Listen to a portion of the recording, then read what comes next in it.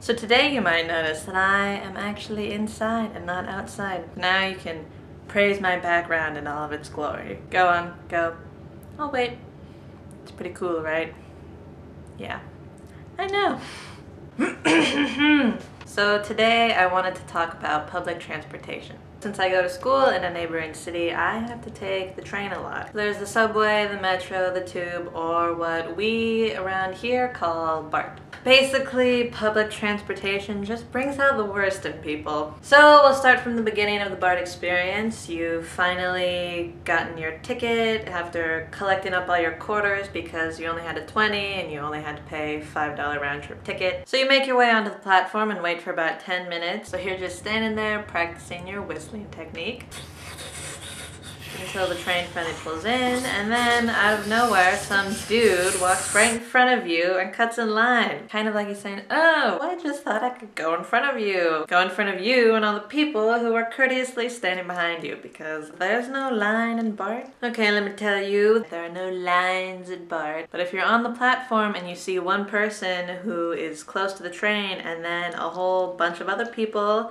behind that person, and they're in a descending order according to proximity of the train, then it's kind of like a line and you shouldn't cut that line. Okay, but whatever, no big deal. Someone cuts you in line, whatever. But when the doors open, there's a whole crowd of people on the other side of the doors who are all trying to get out of the train. So then you got like Mr. Macho standing in front of everyone, and then he just pushes his way through the crowd. And then once the first person goes past, humans are like lemmings, so then everyone else who was on the platform is trying to crowd their way onto the train. And you can always tell that the people who are trying to get off the train are really annoyed. You can just see them, they're kind of like, what? Why don't you people move so I can get off my train?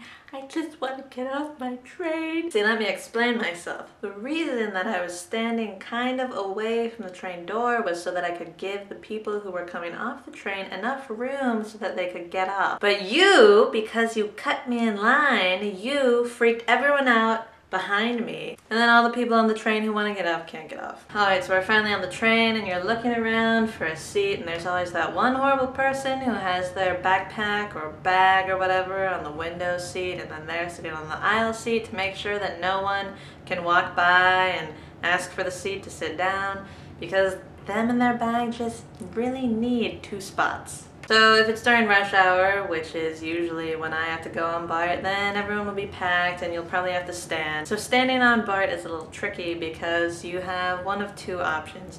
You could either find a wall to lean on so that you aren't shaking around, or you can use one of the like hangy things on the top. I guess in cars they're called God handles, so maybe on BART they're called God straps. So even though you have walls to lean on and God straps up above, there's always that one person, usually a powerful businesswoman, who decides that they are going to stand and balance on the train without holding on to anything. Okay, do what you want. So they're not going to stand and do nothing, just like focus on balancing. They always have to multitask. So they'll either be reading a book while balancing, fiddling with their phone while balancing. Ugh, I'm so good at balancing. I can do anything that I want, but then I can still balance. Alright, but the thing is, the main objective is to look cool, right? Look like they're in control. But you can't balance and look cool at the same time. So if you just want to balance on BART, you would assume a pose like this. Balancing fine, no problem, no problem.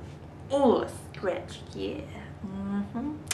Oh yeah. Ooh, you can try to throw me this way, it won't work. You can go that way, it won't work either. Either way, whatever, I'm balancing master. But if you want to try to balance while looking cool, then you're going to look like this. Ooh, okay, let go. Keep breathing, keep breathing. Okay, okay. I can do this. I can do. Oh, this train is so shaky. Okay. Act cool. No one saw that. No one saw that. Yeah, okay. Now you just look like an uncoordinated, stupid person. Good job. So in short, I fear for the future. People who ride on BART should learn to be more considerate about other people. Also, I already picked the punishment for Caroline and Alex, and I sent it to Caroline on Facebook, but she hasn't responded yet. which to me says that she's a little intimidated by the punishment that I chose. So we'll see how that works out. Either that or they're already working hard on it and they just want it to be a complete surprise. So